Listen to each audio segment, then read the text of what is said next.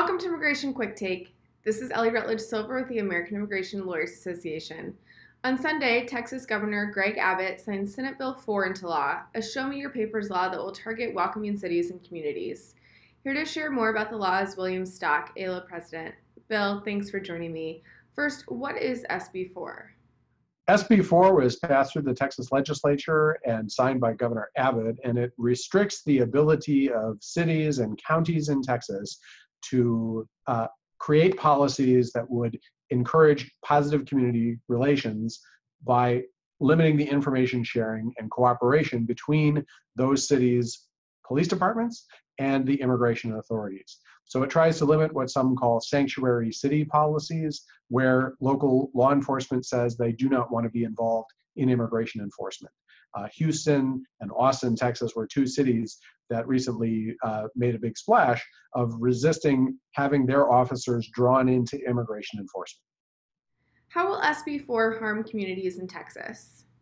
Well, Ellie, like most of the sanctuary city bills, it is really going to harm community relations in the state of Texas.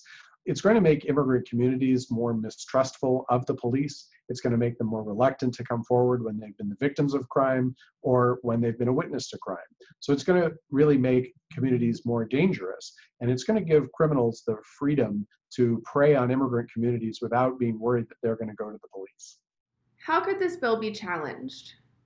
We certainly expect that there will be some overarching challenges to the law that may be brought by advocacy organizations. Our members, I think, are going to need to challenge this law on the ground as they see it being implemented.